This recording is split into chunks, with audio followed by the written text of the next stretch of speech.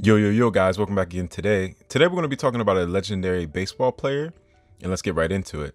Today we're going to be talking about Ken Griffey Jr., also known as George Kenneth Griffey Jr., and he was born in 1969 in Donora, Pennsylvania, to parents Alberta and Ken Griffey Sr. In Ken Griffey Jr.'s early years, he would spend majority of his time at the ballpark watching his father play baseball. At the time, his father would just complete his first minor league season with the Cincinnati Reds minor league farm system. Ken Griffey Jr. would mimic his father and even swung plastic baseball bats frequently as a young boy.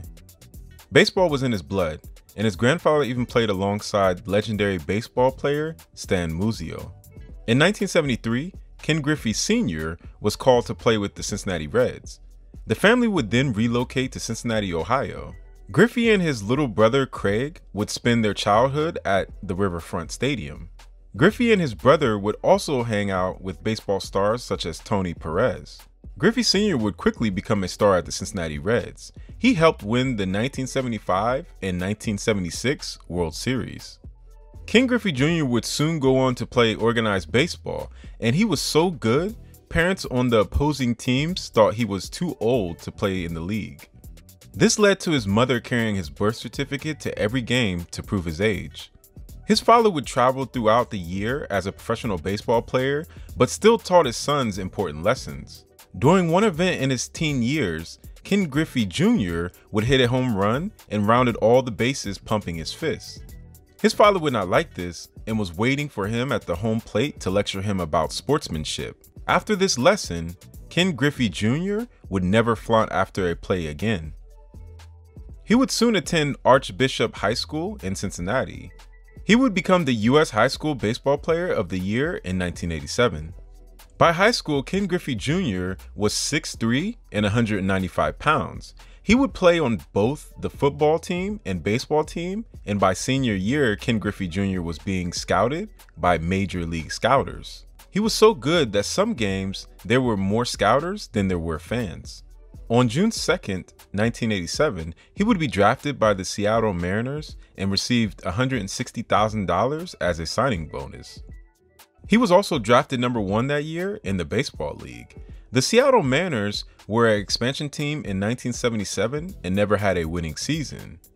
Ken Griffey Jr. would graduate 2 days later from high school, and 4 days later he would be in Seattle at his first professional practice. This would prove a lot for a 17-year-old that was on his own for the first time in his life.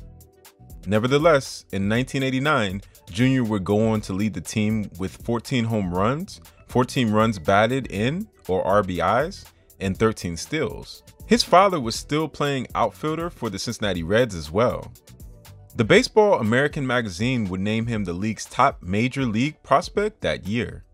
Ken Griffey Jr. would turn into one of the best all-around players in baseball history. He is also known for his over-the-wall catches, powerful home runs, and mastery of defense and offensive in baseball.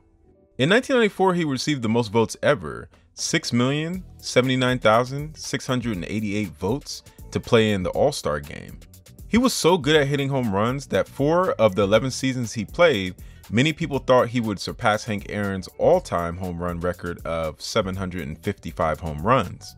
This did not happen though, due to Ken Griffey Jr. injuring himself. A rare event would be occurring as well. Ken Griffey Jr. and his father would play for the Seattle Mariners together from 1990 to 1991. This would be the first time a father and son would play on the same team and at the same time in the MLB.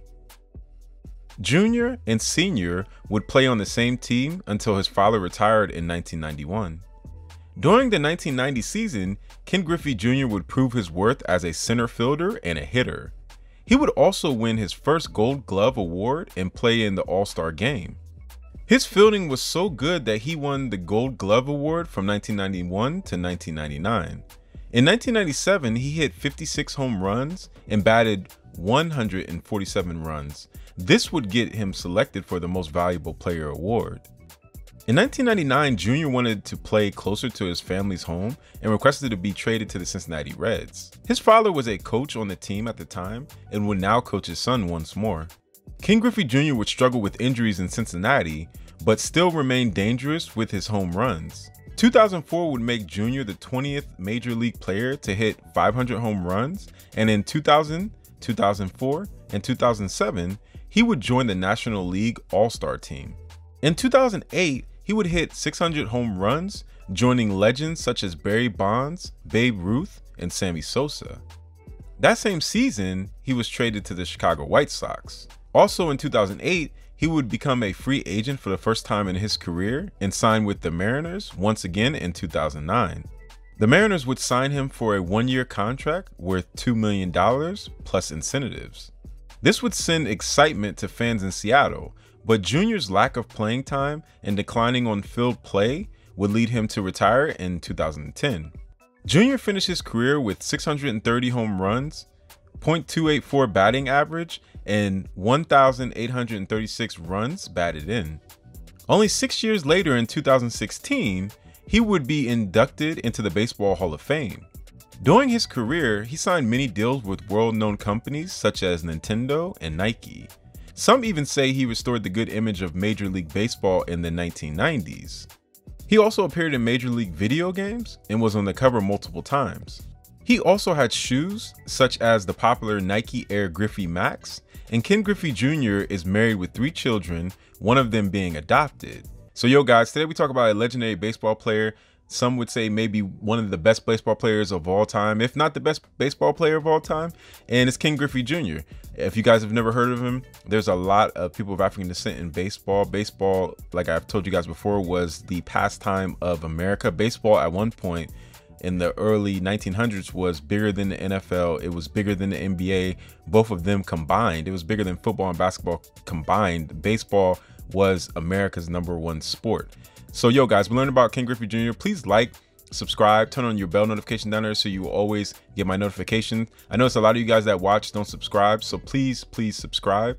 And also add me on all social medias, which is Afric Network, which is Instagram, Twitter, Snapchat, SoundCloud, and Facebook. Each one teach one. Always love each other, always learn from each other, always stick together, always share knowledge. And yo guys, till next time, keep hitting them home runs. Peace. One love.